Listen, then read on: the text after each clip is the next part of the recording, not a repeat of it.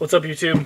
I was just now updating my app on my iTouch for the YouTube app, and they now have something called Capture.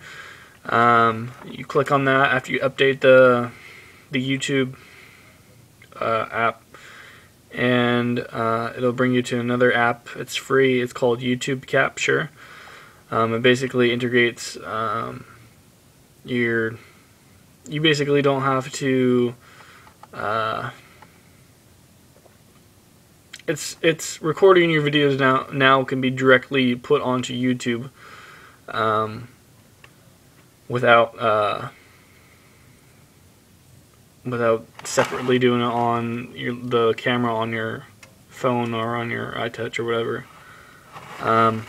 It's kind of hard to explain, but if you go check it out, it will be helpful. This is my first time actually using it right now, so it looks pretty integrative. So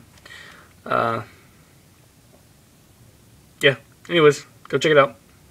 Alright, bye.